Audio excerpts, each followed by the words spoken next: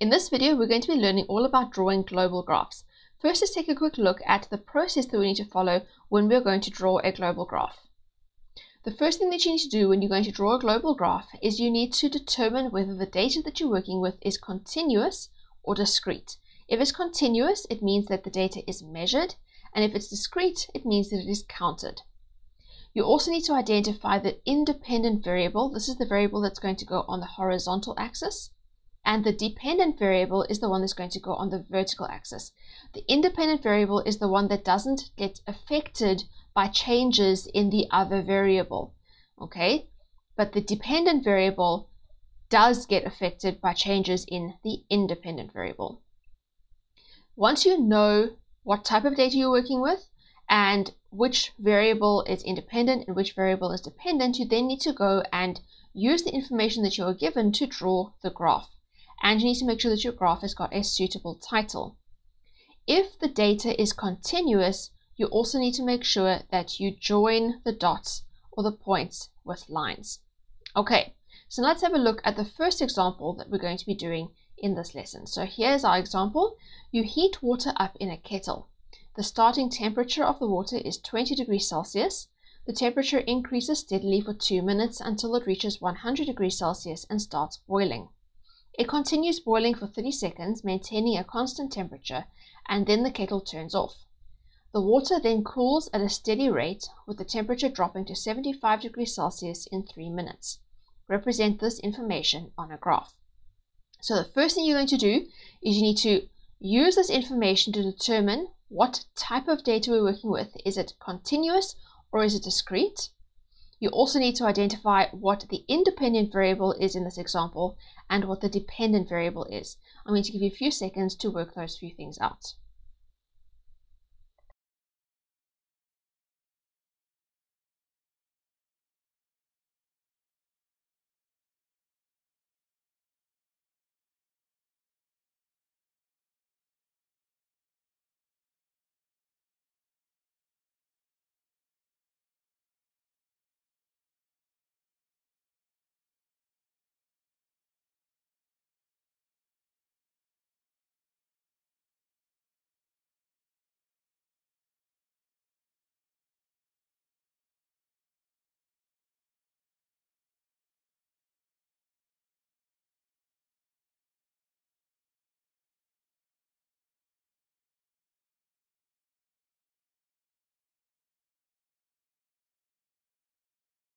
Okay, so let's go through those quickly. So first, the data type. You should have found that the data type is continuous. Okay, this is data that we are measuring. Then the next thing you have to do is work out which variable is independent. The independent variable in this example is the time, and the dependent variable is the temperature of the water. So the time is going to go on the horizontal axis. The temperature of the water is going to go on the vertical axis. Okay, so now you're going to go and actually draw this graph. If you've got the worksheet that goes with this lesson, then you can just do it on the axes that are provided. Otherwise, you're going to need to draw some axes for yourself first. Okay, so I'm going to give you 2 minutes to draw this graph.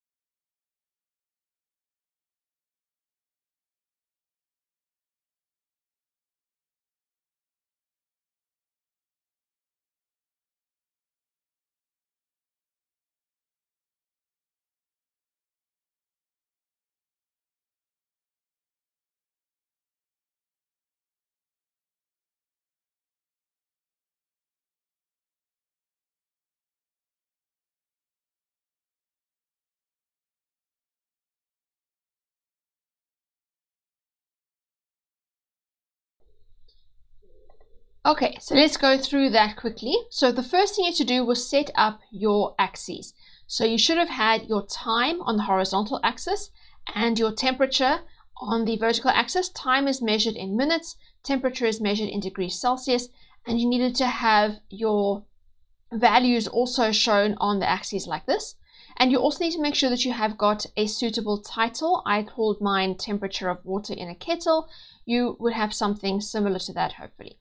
Okay, then you have to go and plot the points based on the information that you were given. So let's quickly have a look at the information that you were given. The first thing you were told is the starting temperature of the water is 20 degrees Celsius. So at time 0, your temperature should be 20 degrees Celsius. Then you should have gone up for 2 minutes. It increases to 100 degrees Celsius. So at the 2-minute mark, the temperature should be 100 degrees Celsius. And then it starts boiling and it stays at that temperature, a constant temperature, for 30 seconds. And then the kettle is turned off and the water cools down over a time of 3 minutes, dropping to 75 degrees Celsius. So let's have a look at what your graph should look like. So here's our axes. The first point you had to plot was the starting temperature of 20 degrees Celsius at time 0.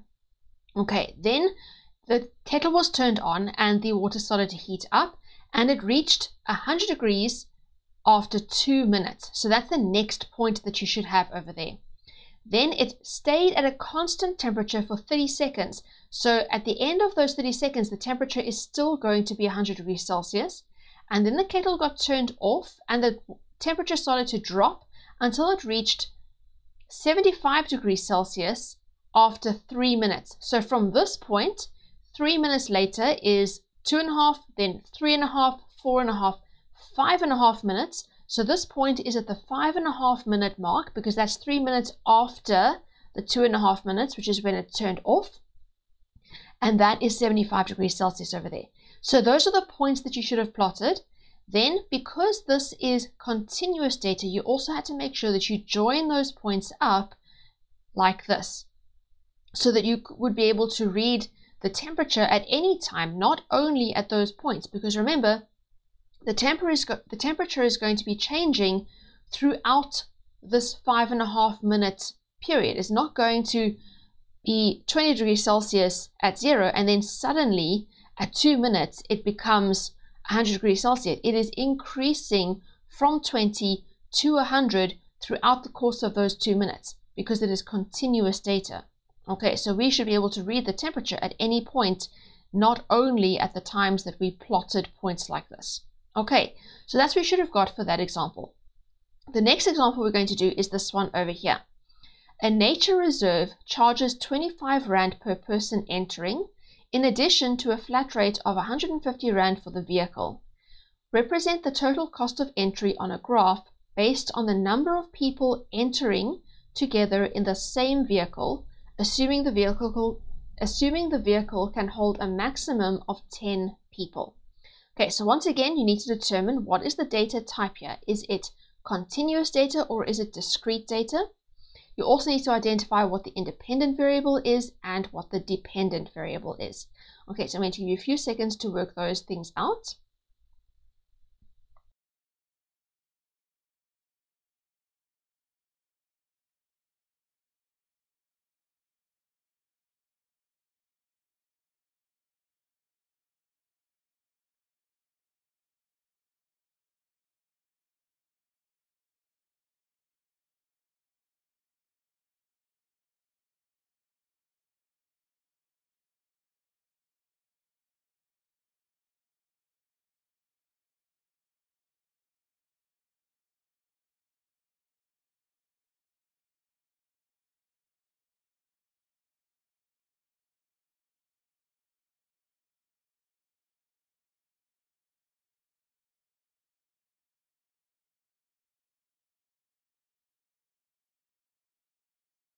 Okay, so let's go through that quickly. So the data type in this example is discrete data.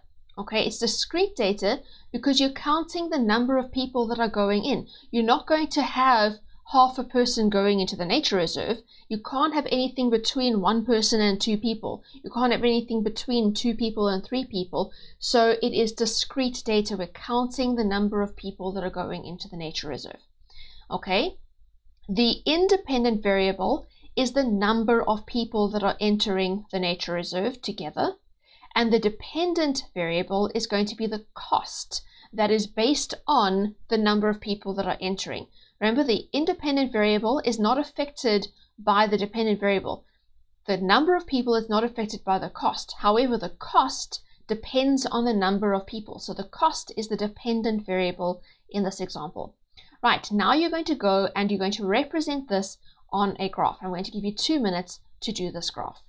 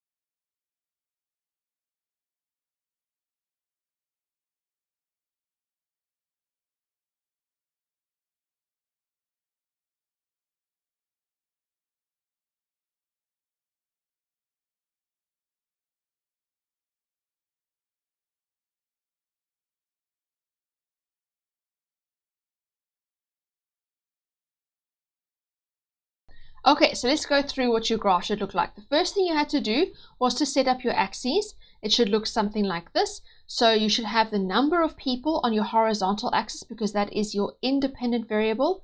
And then the cost on your vertical axis because that is the dependent variable. You also need to have a suitable title for your graph. I called mine total cost of entry to nature reserve based on number of people. You should have had something along those lines. Okay. Once you've set up your axes, you then need to go and plot your points. So let's go and have a look at the information we were given. So first of all, it says that the nature reserve charges 25 Rand per person entering. So for every person, you're going to add another 25 Rand. Okay, so it's going to get 25 Rand more for each additional person that is coming in. But there's also an additional flat rate of 150 Rand just for the vehicle. Okay, so let's go and have a look at what our graph is going to look like. So over here, if there were no people entering this nature reserve and the vehicle somehow came in on its own, it would be 150 Rand. But the reality is you're not going to have that happening. A vehicle is not going to come in on its own without a person in it. So we're not going to plot a point over here because that's not something that would actually be able to happen. So let's go on to if one person is going to enter the nature reserve in a vehicle. So then they're coming with their vehicle, which is 150 Rand, plus the cost for that one person, which is 25 Rand. So that gives us 175 Rand for that one person entering in that vehicle. Then if there were 2 people in the vehicle, you still have the 150 Rand plus the 25 Rand for the first person, plus another 25 Rand for the second person, bringing the cost up to 200 Rand. Then, if you had 3 people in the vehicle, it's the same concept. You start with 150 for the vehicle, plus 25 Rand for the first person, plus another 25 Rand for the second person, and plus another 25 Rand for the third person. So for 3 people, the cost would be 225 Rand. And then the same thing for the fourth person, you add another 25 Rand, and that gives you 250. Then for the fifth person, you add another 25, giving you 275. For the sixth person, you add another 25, bringing the cost up to 300 Rand. For a seventh person, you add yet another 25 Rand, bringing that cost up to 325 Rand. For 8 people, it goes up to 350. For 9 people, it goes up to 375. And for 10 people, the cost would be 400 Rand. So depending on the number of people that are in the vehicle that are coming into this nature reserve, the cost is going to vary. Okay, so that's why the cost is our dependent variable, because it depends on the number of people that are coming into the nature reserve. But it's not purely dependent on the number of people, it's also dependent on the fact that it's also based on the fact that they have a car. So it's not just 25 Rand per person, it's also the vehicle that they're coming in, which is being charged 150 Rand. Okay, so that is what your graph should look like. Now, because this is discrete data, we are not going to join these points up, because you're not going to be able to find a cost for 1.5 people going into the nature reserve, because 1.5 people won't be going into the nature reserve. That's just not possible. So we can only find the cost for specific number of people that are going into the nature reserve. So we're not going to have anything in between, because this is not continuous data. It is discrete data because it is based on the number of people being counted. Okay, and that is how you draw global graphs. Now that we've learned the concepts in this lesson, it's important to practice, practice, practice. If you haven't already got the worksheet that goes with this video, you can find it by clicking on the link in the description below. The worksheet comes with an extra exercise full of questions for you to work on to master the concepts covered in this lesson. If you found this video helpful, please hit the like button so that others can benefit from it too. Also, be sure to subscribe so that you can easily find my other lessons, and hit the bell so that you will get notified about lessons as I upload them.